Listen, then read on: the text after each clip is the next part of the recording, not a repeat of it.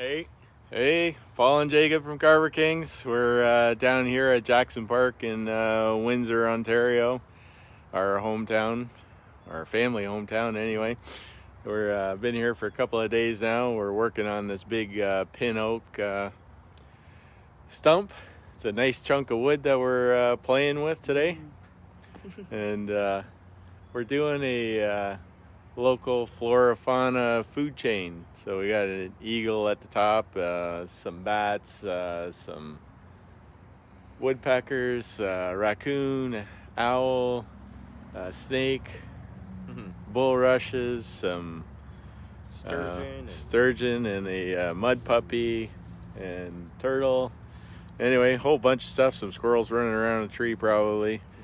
Anyway, we've been messing around with it for a couple of days now, and we'll give you a view of what we're working on. Sure doesn't look like a whole lot right now because it's basically we're carving a tree out of a tree, but we got the woodpeckers fleshed out. They're just ready for detail at this point. I got the start of an owl poking out of the tree there.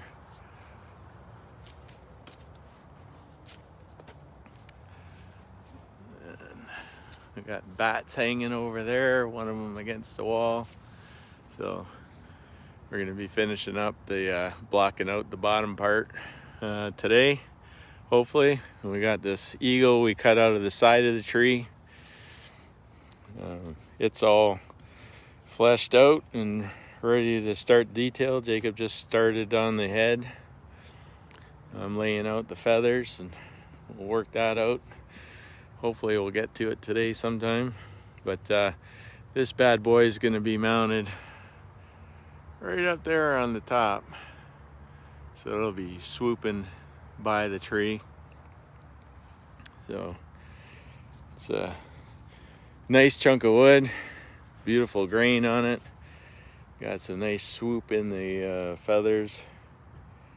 So, and if I have time, or we'll put a fish in his claws.